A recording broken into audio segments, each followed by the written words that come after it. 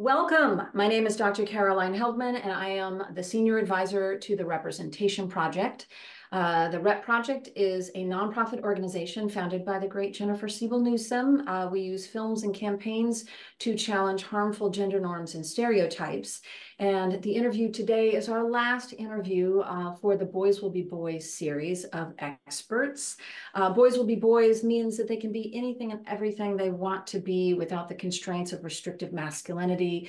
And our goal is to provide tools to boys, young men, not young men, teachers, coaches, parents, educators, so that we can create these spaces where boys can be anything they want to be. This is really our love letter to boys and men.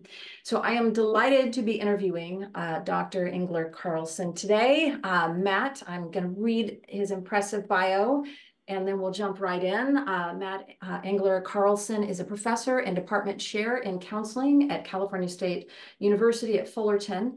He also directs the Center for Boys and Men. Yes, such a center exists. You should check out their website. His work focuses on healthy and pro-social forms of masculinities, healthy boyhood and education, and psychotherapy with boys and men. As a member of the American Psychological Association's Task Force for Boys in School, he is committed to educating parents and teachers about healthy boyhood. Dr. Englar Carlson is the co-creator of the Positive Psychology, Positive Masculinities model, or the PPPM model. No, the PPPM, which includes model, which is the original framework for positive and healthy masculinities. It adopts a strengths-based approach to accentuate healthy masculinities in boys and men in school and community settings.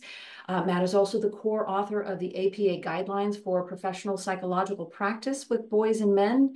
He is the clinical advisor for the men's mental health app Mental, and serves as Movember's Global Men's Health serves on the Movember Global Men's Health Advisory Committee and the advisory board for the Positive Masculinity Foundation. Yes, all websites you should be checking out, incredible resources. As a clinician, he has worked with children, adults, and families in school, community, and university mental health settings. And he's also an engaged father to his 3 children, Jackson B. and Gemma. Welcome, Matt. It's so good to see you. Thanks so much. That's a long intro. I appreciate it. It's a long and impressive intro. You have been working on this for decades, and it's just incredible work. And I'm sure by the end of this interview, folks will be going to Amazon or maybe a less capital, a smaller store and Oh, purchasing yeah. all of your books. Let's jump right in. So tell us about your path to healthy masculinity and gender equity work. How did you get on this path? When did you know this was going to be your calling? Thank you. That's a great question, and it's funny. I was doing a workshop this weekend with new grad students, and we were talking a bit about how research is me search, about how the ideas that we have in terms of why we do certain forms of scholarship and why we ask certain questions, as opposed to this notion that we have value-free science or that we should, not involve our lives in the work. The reality is it's almost impossible not to do that. And so as part of that exercise, I kind of recounted kind of my own story of how I came to do this work. And I realized as I've thought about that question over the years, the answer always changes a little bit as I gain more insight into myself. And I think when I think about that, I think about my childhood. I had 2 parents who had children when they were young. And, in the sense that my mom was in her last year in college and she dropped out because she was going to have a child. And then I came along a few years later. My dad, at the time, who had been a horrible student, realized that he better get his act together because he had 1 child and soon he had 2. And he went from someone who actually failed out of 2 universities to kind of someone who immediately began to get all A's and good grades, which is pretty impressive for someone who ended up eventually having 2 doctorate degrees. But I always show my students his transcript, like, the past does not define the future. But I bring that up because what I was aware of is that I moved a lot as a child on top of that.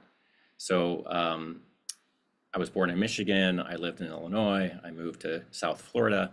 And at the age of 5, my parents moved to Hawaii. And so we moved around a lot. And because of that, I went to a lot of different schools. And I lived in Hawaii for 2 years before finally moving to Wisconsin, actually rural Wisconsin, when when I was 7.5. And so I ended up actually being in 4 different schools in 4 years. And what I was aware of, as of course, as being in Hawaii in particular, is that when I look at the photos back then, I was the only white child in the school. I was a towhead. I was a haole. I had very white hair. I stood out in many ways. And then, of course, when I went to Wisconsin, there were only white children in the schools for the most part in the areas where I lived. And because of that, I think I became just attuned to my environment, honestly. Like I began to be aware of kind of what was happening around me and how I was fitting in, as all children have to do when they go to new schools. On top of that, my dad actually was brought to Hawaii to create all the child guidance programs for the state of Hawaii. So his job was to kind of go through K-12 schools, and at that point in the mid-70s is create guidance programs, which is a precursor to what we now call SEL. So in the 70s, maybe it's a product of the 70s, of a certain form of enlightenment, there was idea that schools had a school counselor, and the school counselor would come in and they would teach you about feelings and friendships and early stage wellness, breathing exercises, meditation, like all of these kinds of things that that in my house was normal, in the sense that, like, honestly, my parents' friends, my dad's friends were people who created these programs, and myself and my sister were actually the test children for kind of puppets and songs and materials that would then be used in classrooms all over the world. And so I think because of that, like, there was an attunement that I kind of had at a pretty young age about my environment, about the fact that I had an inner world, and that the inner world didn't always kind of match the outer world. And I think I also had a bit of attunement around my mom, in the sense that she was certainly identified as a feminist and an activist. And I remember going to, like, Save the Whales protests and rallies in the 70s. And as much as my dad would also say that he was a feminist too, I might beg to differ a little bit now, but he tried. And but I think there were elements of activism in my core family that, again, I think what that did for me is just gave me some awareness, or I would say attunement. And I think as a young boy, being in these settings, what I was aware of is that, you know, there were a lot of rules in terms of how I was supposed to kind of be. And that became really more apparent actually coming from Hawaii to Wisconsin. Mm. It felt like expectations for what boys were supposed to do. Some of that's also very developmental at that age, right? That, you know, boys played football. At that, boys liked football, and they liked Kiss. And I didn't know who Kiss was. I didn't really know who any football teams were at the time, actually. And I didn't even know much about pop culture, because most of the pop culture I knew actually was Japanese. Right. But I conformed. So I look back at I look back at things I wrote in first and second grade, and my favorite band is Kiss, and my favorite team is Dallas Cowboys, and I've never listened to Kiss, and I definitely don't like the Dallas Cowboys. And so, but there's ways in which I realized, as I was trying to fit in and conform. And I think that certainly fit in the masculinity kind of sphere, meaning that I knew at a young age I was short and I was kind of scrappy. So I was small, and I was always the smallest kid in my class up until actually probably mid high school. And what I learned, of course, is that I'm not supposed to show tears. I'm not supposed to cry. So again, all these what I'm not supposed to do, you know, so I wasn't supposed to do certain kinds of things. But I also understood that these notions had a certain level of, like, plasticity to them. It's like I wasn't supposed to cry, and yet I had tears in my eyes, right? So clearly I could cry, and I was aware of that, and I couldn't control it. So again, but I would mask it. So, you know, in sports, I wasn't hurt. I had sun in my eyes, right? Like, I wasn't hurt. I have sand in my eyes, and I was aware at that age too, as long as I conformed to masculine norms of that time, you know, if I just said it was sand in my eyes, and I wasn't screaming for my mom, the boys around me were accepting me, and I could go on my way. but I think that awareness, and I think when I entered into kind of junior high and began to like date, or when dating was forced upon me, like I remember also being super confused about relationships and what did that look like. And I remember uh, having a friend of mine who sometimes who wouldn't at recess play games. Instead, we would just walk around the school in a circle, and we would talk about like all of these feelings we're having, all this confusion we're having about dating, and very innocent dating, like passing notes in class and things like that. But still, it was very confusing. And I realized, in a way, it was like early peer counseling. um, Mhm. um, so I put those things out there because I think it's just an awareness I kind of had at this young age that, again, the inner world and the outer world weren't always different, and there were ramifications. Mm. If I fast forward, I ended up kind of leaving Wisconsin. I went to UC Santa Cruz for my undergrad. Um, I got much more of a dose of actually feminism and kind of women's studies at that time. Very little understanding about masculinity or masculinities or men's studies, or that was even a thing.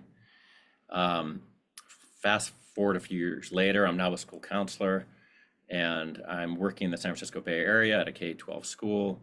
I did a mother-daughter group at that time. I was really excited about this. It was mid-90s, and um, Reviving Ophelia had come out, um, kind of Mary Pfeiffer's kind of seminal work on the inner lives of adolescent girls, and realizing we needed to do something. So we did this group for a year and a half for moms and their daughters. It was, again, maybe the best professional thing I've done in my life still. Mm. At that time, having questions from some parents and staff. Okay, now what are you going to do for boys and men? What are you going to do for fathers and sons? And at the time, kind of saying, well, I think they would show up anyway. And what I was aware of is that, honestly, 95% of my interactions with parents were not with dads. Dads were very infrequent kind of visitors to the school. Men in general were very infrequent in the schools. Like, we had a male PE teacher, principal, counselor, band teacher, math and science teacher, right? But I was also aware of at the time that like my own understanding of kind of masculinities was pretty inadequate. Mhm.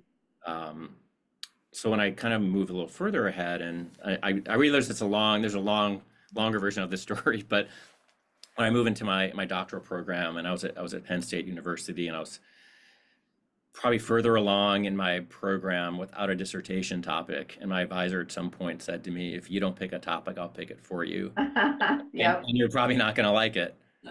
And so she said, "Well, why don't you look at your clinical work?" And at that time, I was working at a university counseling center, and I had a lot of male clients on my caseload, and I began to see some very common themes. One was that my clients were coming in acute distress. Mm. I would ask questions about how long have you been experiencing depression.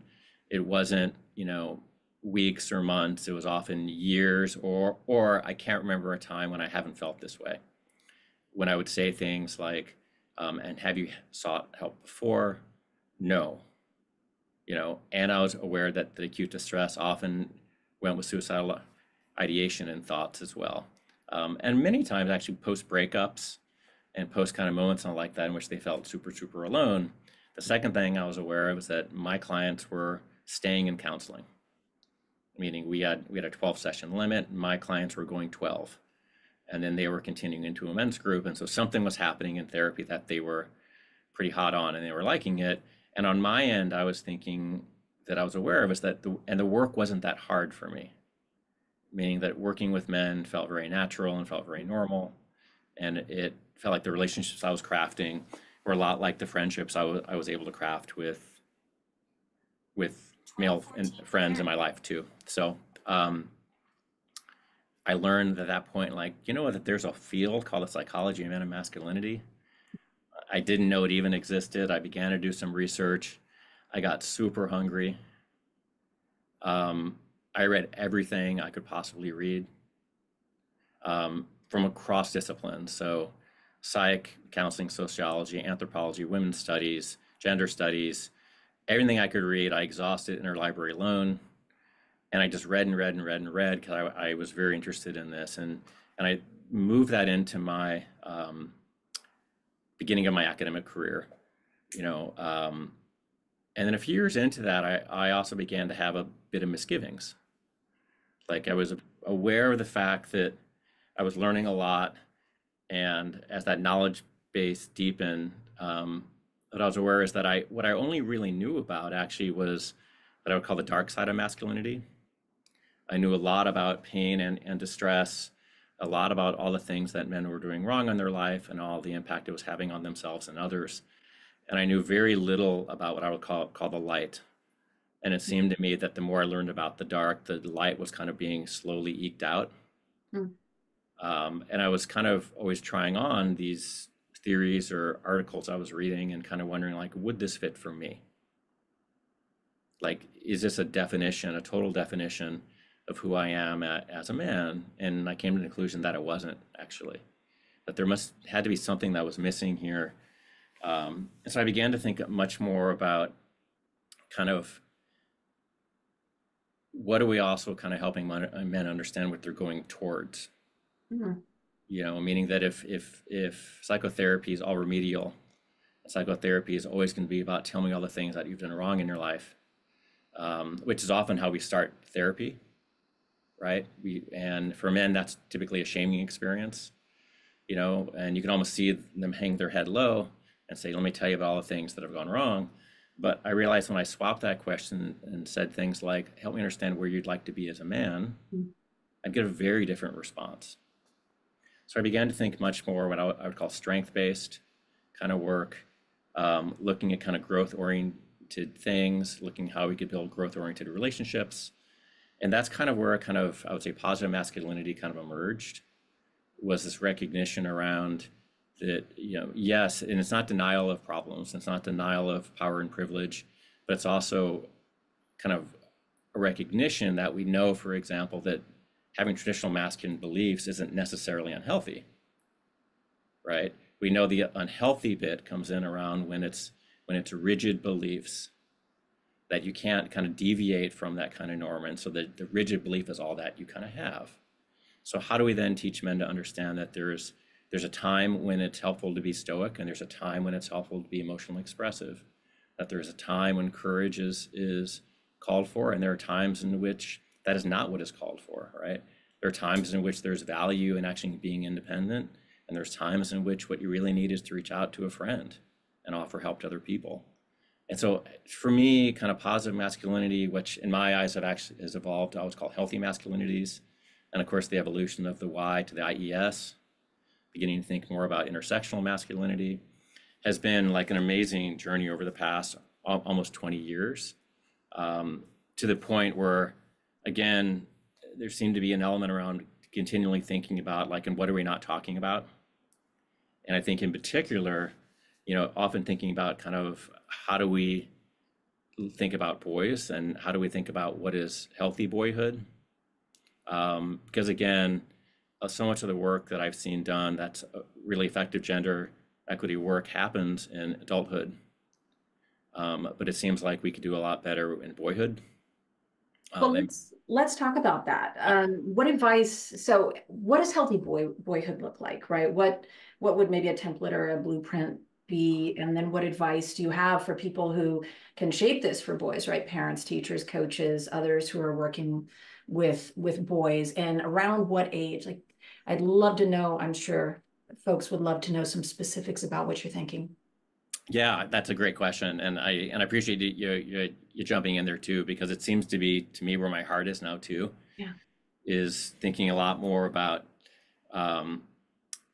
again, like how do you operationalize certain ideas so that people who want to help, whether it's parents and teachers and coaches and administrators and community leaders, have some ideas of what that actually kind of looks like. And part of me starts with kind of saying that anyone who wants to help has to do their own work. Like we got to start with kind of unpacking our own gender biases, actually, because we know that actually gender bias is the strongest implicit bias that we have. And so there's often this thing, right, which is like, you know, I talk about it sometimes with young boys. It's like you want to validate the feeling. So he's hurt, so you want to validate the feeling, but you're not sure if you do. because a part of you is worried about him being soft, and so you give like, the kind of hug that's like a partial hug. It's like a hug with a little bit of reservation. Yeah. It's like, I love you and it's okay, and yet part of it's not okay. And I think that happens naturally, right? Because we do have very kind of set ideas in terms of what is okay for boys and what's okay for adolescents and men. So kind of doing your own work, I think, is critical. Second thing I would say is work to understand the world of boys today. And what I mean by that is like, I'm aware that, the world that my father experienced is not the world that I experienced. Yeah. And it's not the world that my 20-year-old experienced either. And essentially that masculinities are always changing as it always has. Masculinity is not a static concept, because gender isn't a concept that always, and in fact, gender itself and gender roles and gender norms and gender expectations has probably been the greatest change in the past 50 years in our society. Mm-hmm. Right? And so beginning to think about kind of how the world of boys might be very different today, because I think we have a lot of boys telling us the world is different. Right. And we're not always the best listeners, because we're still stuck in some ways in terms of, wait, this is how it's supposed to be, or this is how it was for me. And I think we have to kind of be very boy focused. Where are they right now, Dr. Englar Carlson? Like, where are they? Talk to us about video games and porn and bullying and loneliness. Like, where are your boys and young men today? I think there's all of those things, right? I mean, I think that the world, in a sense, in terms of the way that technology has shifted, is dramatic, right? And we know, for example, if we talk about, a big word today is like the adolescent mental health crisis, right? Right. Talk about, we can actually look at data that says that like that was already kind of moving in a certain direction, and then in 2012 it took a dramatic spike. What happened in 2012? You got it, advent of the smartphone, Yeah. right? And so that is for us too. Yeah. Like it's also the adults, and so as children became more attracted to smartphones, right? We became more distracted from our children, Mm.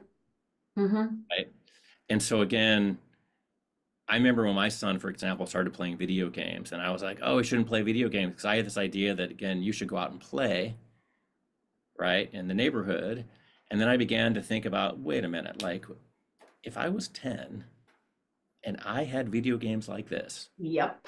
and I could sit on my sofa and I could Yep. talk to my friends too and never leave the house, would I have left the house? No. So then I began to think like, okay, so what is the lesson here? Like, does my son, is he a bully? Is he being bullied? Is he misogynistic? Is he using inappropriate terms? Is he a good teammate, a good sport, a good kind of friend? Well, he is. Mm. So what is the issue? The issue is I want him to get some physical activity and get outside. I want him to, some vitamin D. So I began to negotiate with him around that, less of kind of get off the video games and more like, let's plan a little bit of kind of outside time, and you can also play video games, right? But I'm also aware, of course, of the way that video games impact the brain, right? So I need to, so I began to share some knowledge around that too. So I think there's ways in which kind of thinking about how the world's kind of changed. So you said, where are boys today? Yeah.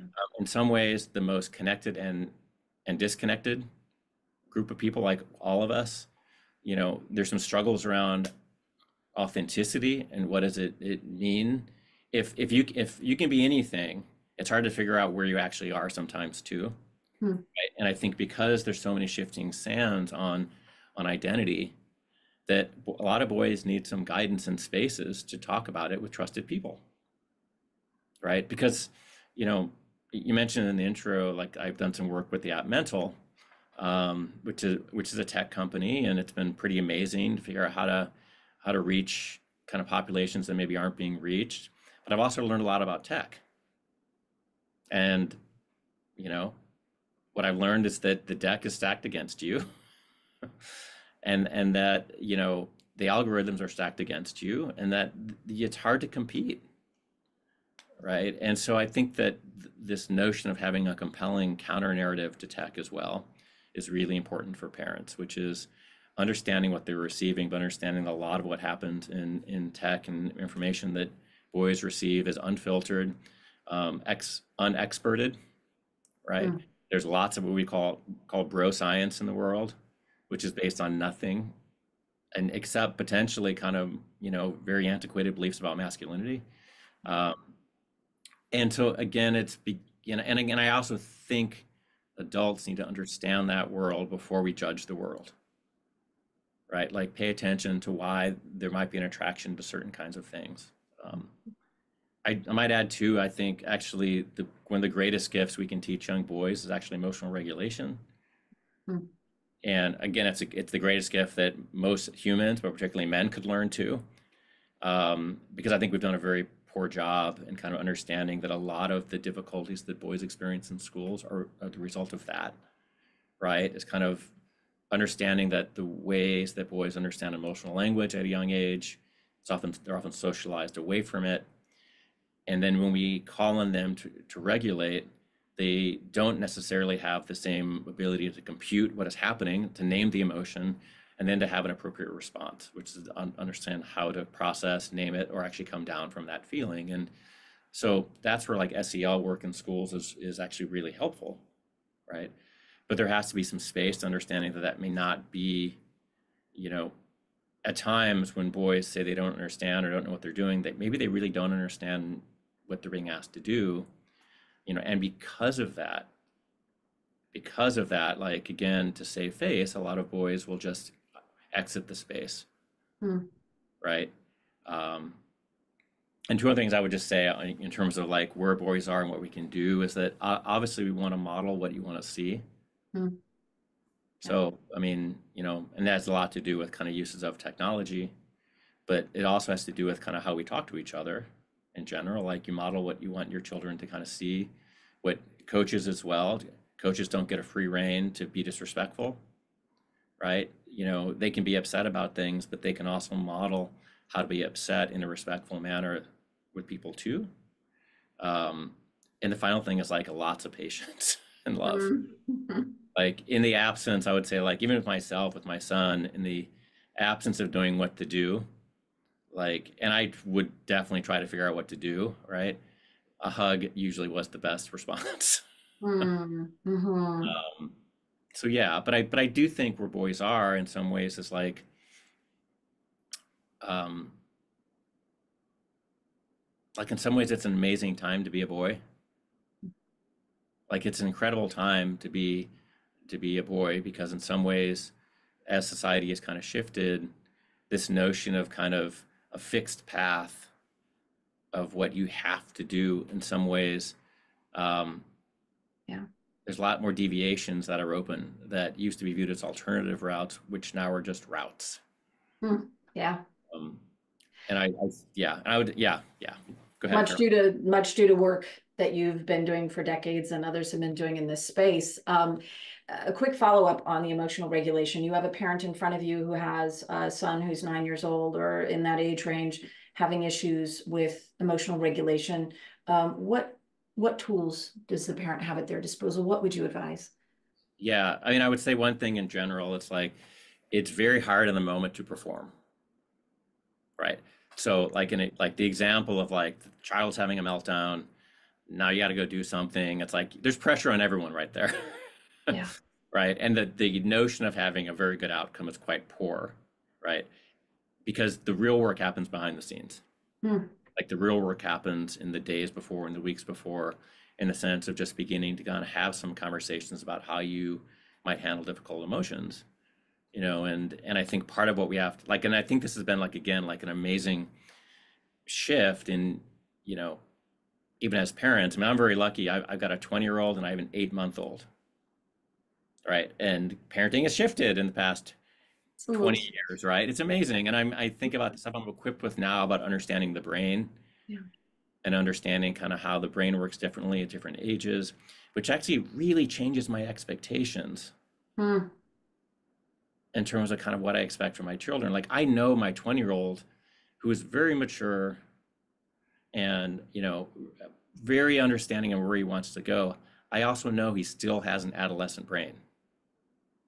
and he will for many, many more years, right? So his brain is still developing. So he is going to make some mistakes. And so I want to make sure I provide, good guidance when those mistakes kind of happen, because they're going to happen because it's normal. Like that is biological, right? It's neurological that these things are going to happen. And so I want to help them understand how to process those things when they occur. But I do think what we look at again is like, you know, um, Dan Siegel talks about this, right? That when you work with a child, you're working on things like emotional regulation, get down on their level.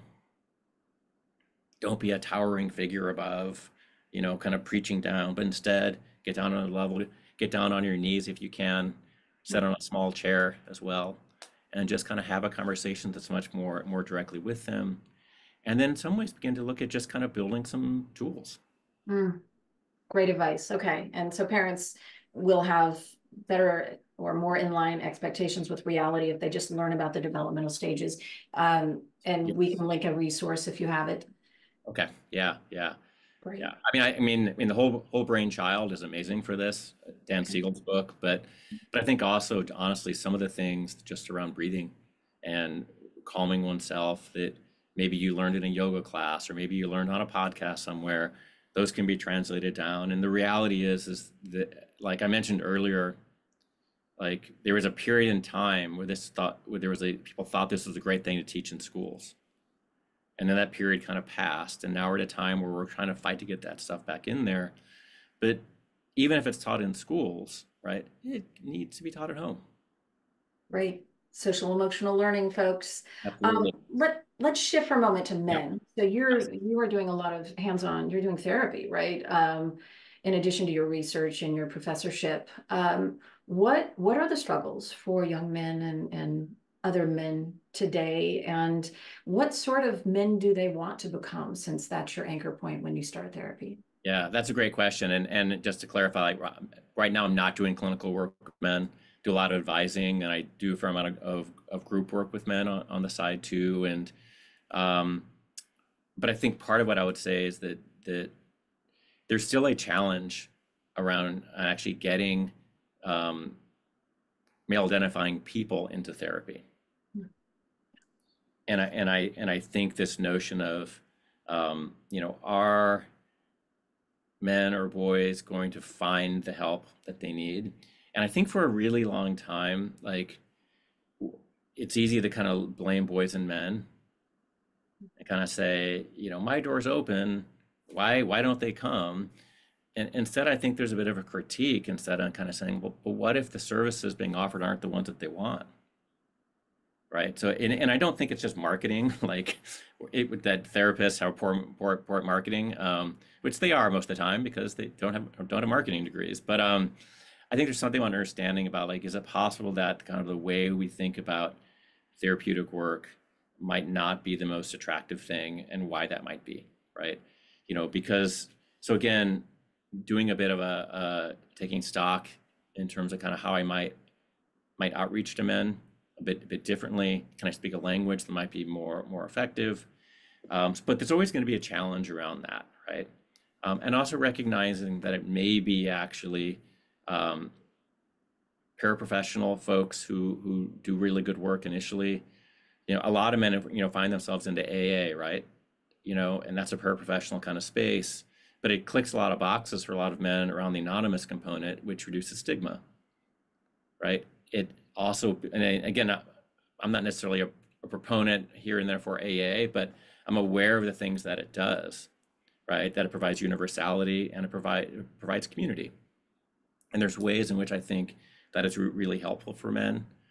I think some of the things that men experience in boys too is that how do we communicate to this population that they matter? Mm. And what I mean by that is like there's absolutely elements around kind of male power and privilege and larger egos that a lot of men who are powerful, right, think they matter, maybe a little too much, right? But there's another kind of piece around kind of society, which I think a lot of men believe in a sense that they're disposable, like they're value is extended to kind of the ability to provide or the ability to kind of be successful. And then when they have pain and suffering, that essentially kind of reduces their mattering, right? And so they go inward on that. So I'm not going to show you that though, right? Because if I show it to you, then I'm now experiencing much larger shame than I'm already experiencing internally, right? So I don't want to share that with you. But I think that actually is a bit around the roots of kind of self-harm and suicide as well. Mm. Is that there's a way in which kind of, and this is actually a core theory of actually suicide ideation, which is called the suicide script theory, which is that there's scripts throughout history that look at the way that men view their bodies as disposable, whether it's through war or even through aggressive sport, that and then when that body doesn't have any use anymore, then there's no value attached either. So there's ways in which we begin to kind of talk about that you matter. I think that's particularly helpful for men of color. I think it's really useful for people who have intersecting identities that are marginalized and also identify as male, in the sense that like they matter as who they are. And I think again, as helpers, like, and I view helpers very broadly, just so you know, a teacher is a helper, a nurse is a helper, right? You don't have to be a licensed person to be a helper. But I think when you, even in a K-12 setting, if the boy feels like he matters in school, he'll probably go to school. And when he feels like he doesn't matter, he won't, right? And won't engage in that kind of sense. I think that's critical. But so again, there's an element around also letting men know that their pain is real. Mm. Because, men do engage in lots of denial around that. There's a denial of pain. And so part of that comes to this notion that like you're experiencing pain and you're not alone in experiencing it. There are other people who experience this as well. And I think for a lot of men, like loss is an example of that. Like men experience a lot of losses, humans experience a lot of losses. We know, however, that men compared to women tend to have much greater psychological kind of impact of losses, right? Part of it is because a lot of men don't have communities in which to process that loss.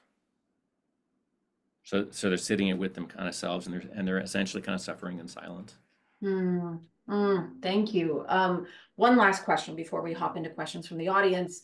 And that question is, what advice would you give to your younger self if he were standing in front of you? And I know you have this really unusual upbringing, right, where you maybe were able to see the social construction of gender and masculinities because you went from kind of a hippie upbringing in Hawaii mostly to half the swing states, more kind of traditional. What advice would you give your younger self, Dr. Matt? It's funny you mentioned the hippie upbringing, and I think that's true. And I think initially when I moved to Hawaii, my parents put me in a very hippie school.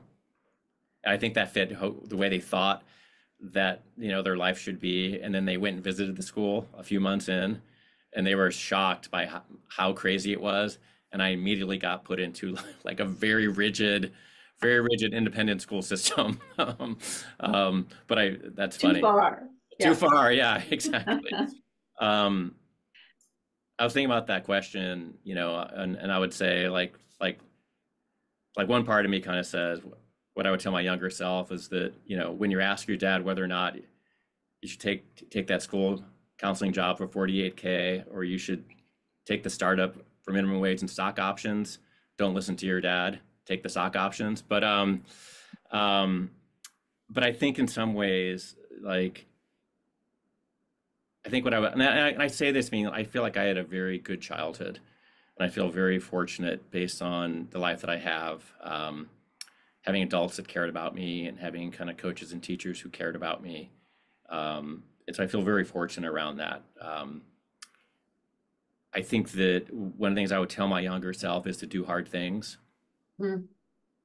Do hard things and fail and be unsuccessful, but just learn how to do hard things. And I think there's something about that builds just kind of grit and to carry that throughout your life. I think I would tell myself that kind of transparency and honesty have rewards. Mainly the authentic you, because you'll also attract people who also are honest and authentic, and those are growth-oriented people. I think part of it I would tell myself too, and this comes from experiencing lots of loss of my parents and my family members, and in particular, is that I think I would tell myself that as much as like I cared about my parents, to also care for them more, Mm. and to recognize that like I think my dad was very lonely in his life. And I wish I could have been like I was actually very close to him, and but I see that now, and I think now I can see some of the failings of my parents, and wish I could have stepped in more to help. You know, Mm. and I think the last thing I would say is that I think that I tell myself that the relationships with friends and family will bring you the most joy in your life. And not only will that, it will also allow you to live longer and healthier. We have the data. Yes, we Have the do. data, yes. Well, let's jump in here to some questions. Charles is asking Dr. Matt, although I think masculinity has some universal themes, I am curious about how you broach the topic with clients about culture and how masculinity varies across cultures. Absolutely. Yeah. I think that there's, again, like I think that's, I said earlier, it's like that's the difference between masculinity with a Y and masculinity with an IES, right? So there is what we would call dominant masculinity. You might call it hegemonic masculinity if you're a sociologist. I typically wouldn't use that word even when I did study sociology, but I would say around that is that most people in Western societies, and particularly most men, right, understand what dominant masculinity means, right? So this is kind of be tough, be aggressive, be stoic, be independent, be on your own, don't cry. And I literally think we know it because it was pummeled into you. And I literally mean it was pummeled into me. That's how I learned these things, right? Now, I don't identify necessarily as a traditional man. Like I in many ways I understand what that means, and different times I've been aware when I violated those norms, and violating those spaces when I was younger had much more ramifications than now at 53, right? But I'm aware that there's deviation at my core self, and from that is also recognizing that men themselves are not monoliths, right? There's always good deviation. There's always going to be alternative stories and narratives. And I think race, class, and gender, and power and ability are all these intersecting factors that impact who we are. So I know, for example, that the masculinity I grew up in, the identity I have as someone who kind of primarily grew up in a rural kind of working class, white dominated kind of town in Wisconsin, as a white man, it's a different experience than from a Latino immigrant in the Central Valley in California. So there may be some themes that are similar, but our life experiences are different, and the way society treats us is different. So as a clinician, it's in a way, it's my job to have a better understanding in terms of kind of how he understands his masculinity and how he's come to that. I'm Mhm. also very aware that this question of kind of like what masculinity means to you, or what masculinities means to you, is typically an academic question, and that men don't walk around asking that question. And unless you were in a men's group at some point, or a gender studies class, you probably never answered that question directly, right? And so again, masculinity is often done to us, it's often around us, but we don't always sit down and have these reflective moments. And so as a clinician, I'm going to work with you and kind of understand, like, help me understand kind of how you've come to understanding what it means to be a man. How have you learned that? Are there moments or experiences that stand out, right? And then often what I hear about are experiences with one's kind of family members, and really father, grandfather, uncles, um, and and like brothers. I hear a lot of experiences about kind of coming of age, right? And then the intersection in terms of how things like religion might impact also masculinity, right? Or how kind of race might do it. And in doing so, like what you realize that everyone truly does have their own unique identity, and we're not monoliths. Yeah, thank you. Great response. Kai is asking a few great questions. Maybe they go together. Are you teaching deconditioning, nervous system regulation skills, and humane cooperation versus competition? And then she goes further into what deconditioning is, right? Deconditioning away from sexism, racism, and ableism will allow men and boys to see that sentimentality toward great and tough capitalist men is neither deserved nor appropriate. That is an awesome question, and I don't know if I would necessarily put it in those kinds of terms that way, but I do think what you're talking about is a deconstruction of power and a deconstruction of powerful narratives that, to me, actually only lead to disconnection. Right? These are disconnecting narratives, which kind of fit in this notion that kind of masculinity. There's a theory of masculinity called precarious masculinity, and it's a notion that essentially masculine identity is hard fought and easily lost. You fight, fight, fight to be the powerful person, to show other people that you're whatever it is, and the moment you get on top, you're just waiting to be knocked down. That is competition. That is capitalism. That is always realizing that you're not enough, right? And for men, those falling down leads to isolation. So I think that if you don't deconstruct power, right, then it's very difficult for men to have authentic relationships with other men and other people in their life. So I do think when I work with kind of, I do some work in K-12 settings on authenticity and having conversations about kind of what that inner you, like what's emanating out of you, right? Not what's being kind of put in you from the outside, right?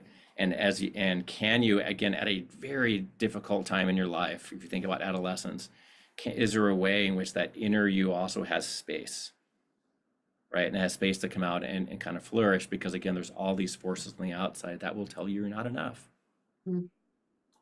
That's great. Okay, so looking at it, a lot of what you're offering, I'm finding is very pragmatic, right? It's very, it's something that will resonate with boys and men because you have actually taken this body of knowledge and applied it in a clinical setting. So being able to meet them where they are and using the language that they're using, but accomplishing the same, Yeah. same goal.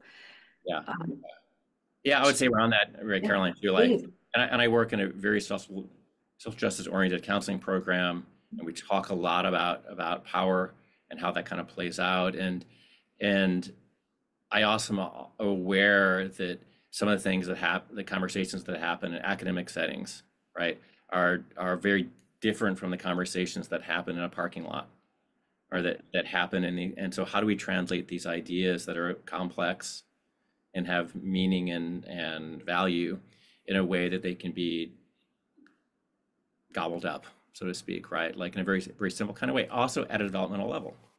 Right. Yeah, great. Shara comments, thank you so much for your expertise and especially for frank conversation about suicidality and men and masculinity. Your points about masculinity and the internalized sense of disposable bodies is so important.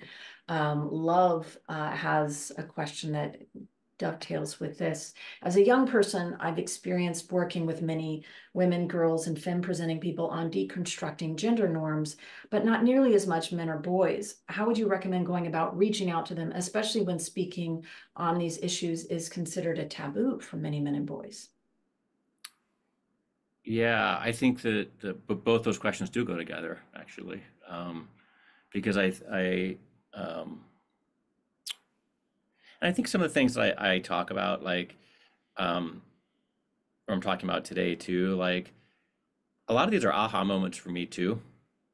Like over the past year or the past 2 years, like I'm still learning so much about this from colleagues and friends and boys, right, who tell me things. And I think that the thing I would kind of share about that is, um, as much as society is shifting and changing, and it is, right, we still know that male power is real.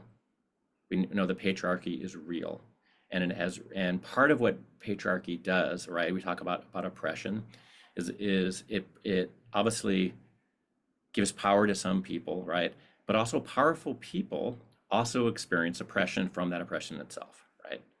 In the sense that we know that with men, like the things that you're supposed to do to make you powerful is also what's going to kill you.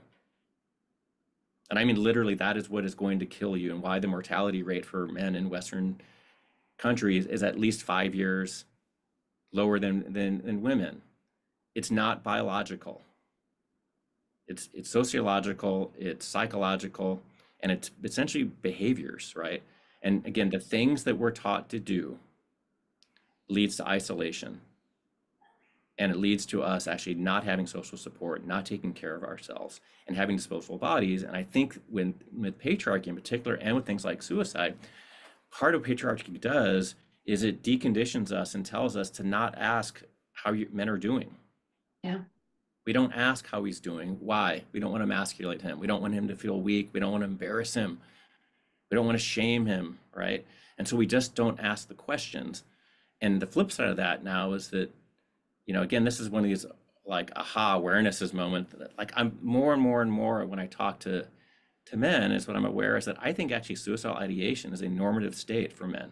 Mm. I truly do. And that does not mean that all men are going to die by suicide, but I think that the idea of being disposable and the idea that when you experience distress or a setback or pain, that suicide comes into your recognition and your cognition is normative for men. And I think if you ask them, they're not going to be like, oh, I haven't thought about that. A lot of men, in a chilling way, as a matter of fact, will say yes. Right? And it doesn't mean you have to immediately pick up 911 and call emergency services, because he may not actually be in a place where he's going to harm himself. But the idea that he's thinking about it is pretty normative. And if you have that conversation, then you can also express the counter narrative, which is why I love you. Gosh, that would be, I would miss you so much. That would hurt, like, because in his head, what he's not often thinking that. He's thinking, I won't be missed. Mm. You're like, and I think there's a way, and this is not easy. So I'm not saying like, but there's a way in which kind of being able to stay with in a very tough space and have these conversations with men about this is really powerful. I think Movember has done an incredible job of this, of kind of looking at how you would have a conversation around this as someone who doesn't have any psychological training, but they have kind of breakdowns in terms of kind of how to talk to a friend and what you kind of do, because the reality is that a friend is probably the person who's going to find out first, Mm-hmm. or at least have the inkling, right? So I've come to the point where I'm not afraid to talk to people about this. I've talked down two of my closest friends at different points in their life, in which I realized if I didn't pick up the call and be very blunt with them, I don't know if they would be alive today. Mm-hmm. And I say this because the reality is that if we know that roughly 80% of completed suicides of death by suicides are male, that if we think about people we know who've died by suicide in our life, it's probably men and boys. And a lot of men and boys then means that they've had exposure to their friends and their family who've died by suicide. And so I think, again, there's a contagion in that as well, in which that normative kind of thing gets reinforced. I know it's a really serious topic, but I think if we don't start talking about it in a serious way, then it's just going to continue. And I think sometimes I say to people, do you realize it was 80%? And they said, I didn't know that. Mm-hmm. Some will say, oh, I knew that. And my response has always been, then why don't we care? That's an epidemic. It is an epidemic, and that's the death by suicide, but then there are all these slow deaths, right? There's the high risk behaviors, the addiction, that data, which is lopsided for men as well. It's the slow suicide that when you're talking about suicidal ideation being a normative state and the interplay between disposable bodies and high risk behaviors and not seeking help. And I mean, it's just, yes, a conversation we need to have. Charles asks, tell it, about the mental app, right? It's MENTAL app. Yes. What can you report from the mental app? How does it intervene, and what do we know so far? Yeah, thank you. And this isn't meant to be a promo for it, but I would say is that the mental is from the creators of Calm. So you've heard of the Mm, Calm app. Two of the founders of kind of Calm left to create Mental. Not surprising, the CEO's story of why is because the two men in his life he loved the most died by suicide. And he realizes that yeah. things like Calm do not attract male audiences. And so how do you do something different? And I think what I would say around that is, for the most part, Mental is aimed at people who probably aren't going to therapy. Mm, So, and I like to say it's not therapy, but it can certainly be therapeutic.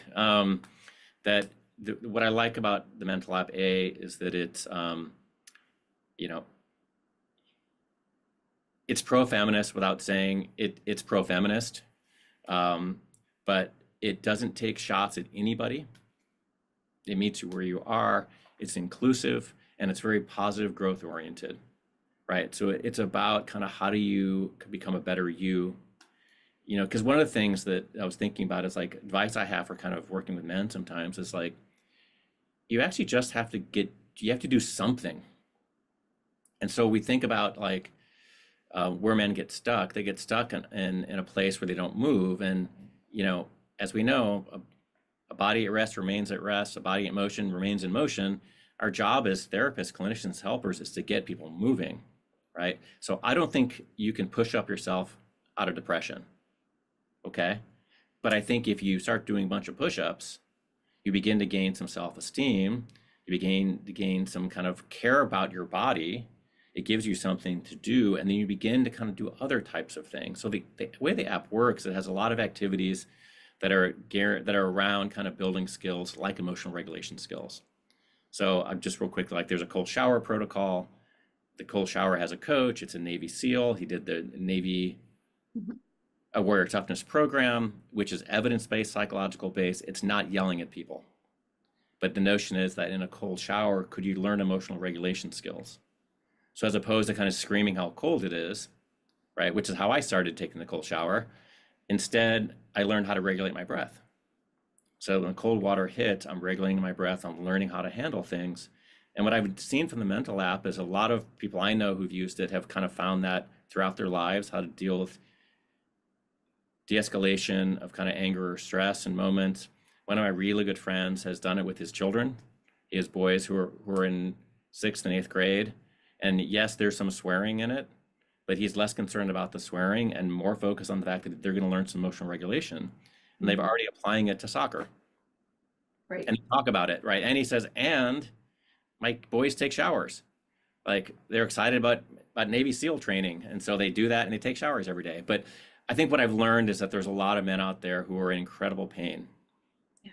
who are not seeking help. And actually some of the testimonials are heartbreaking.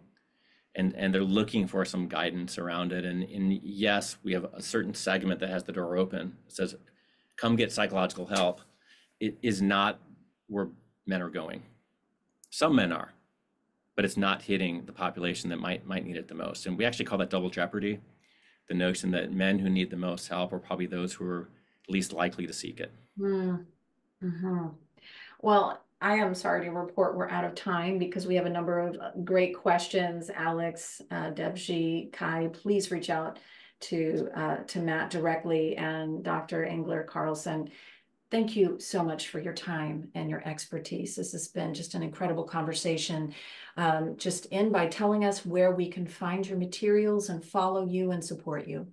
Thanks so much. I mean, I think the best way to find me is probably at my academic site, which is Cal State Fullerton Counseling Department. That's usually the best place to find me. I'm on Instagram also, Dr. Mattec. That's fine too. I just do professional things there as well. But I think honestly, you can reach out to me directly. I'm accessible. I'm happy to talk to people. And particularly if we're all in it in the sense that we're looking for a better world for boys. Amen. Yes. Thank you so much.